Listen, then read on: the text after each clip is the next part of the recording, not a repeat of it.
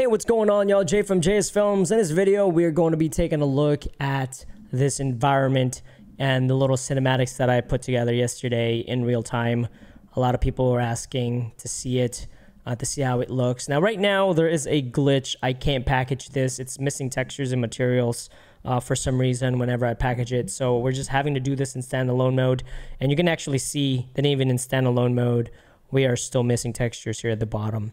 Now, they did push out an update for this environment, so I'm not sure, just like right now, I'm not sure if they fixed it, but for now, this is gonna have to do. Now, a couple of things right now. I have this 4K, I'm recording it, and the FPS is on the right. Right now, it's running about 138 frames per second, so it's not rendered. This is real time in-engine in a standalone game mode. I'm using an RTX 5090 and the AMD 9800X 3D CPU, 120 gigs of RAM memory. Now, that said, let's go ahead and take a look at this. Now, it's not going to have the sound as the actual video because I added that in post-production. So you're just going to see it here. It's running about 130 frames per second-ish, 128. And another thing you're going to be missing here, obviously, is the motion blur because I turned it off because it looks weird whenever you have motion blur on in editor. So just keep that in mind. It's not going to have motion blur.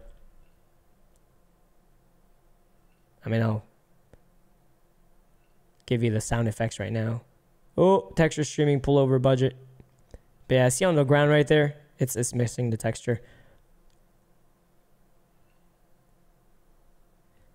It's pretty crazy, man. It looks pretty good. And I actually kept telling people, like, you'll be surprised on how it looks without, you know, rendering the cinematic because it looks great. So, yeah, here we are in the actual game itself. I just put a third-person camera or third-person, what do you call this, mannequin in just to kind of walk around. No, I did delete some things here to make it work. But yeah, this environment is crazy good. I'm not sure if the collisions are set. Probably not.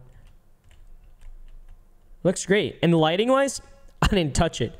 Like, I moved a couple of lights around, but this is straight from the level. All right, that's pretty much it for this video. I know some of y'all wanted to see this in real time. And yeah, running pretty great. You should download it. It's free.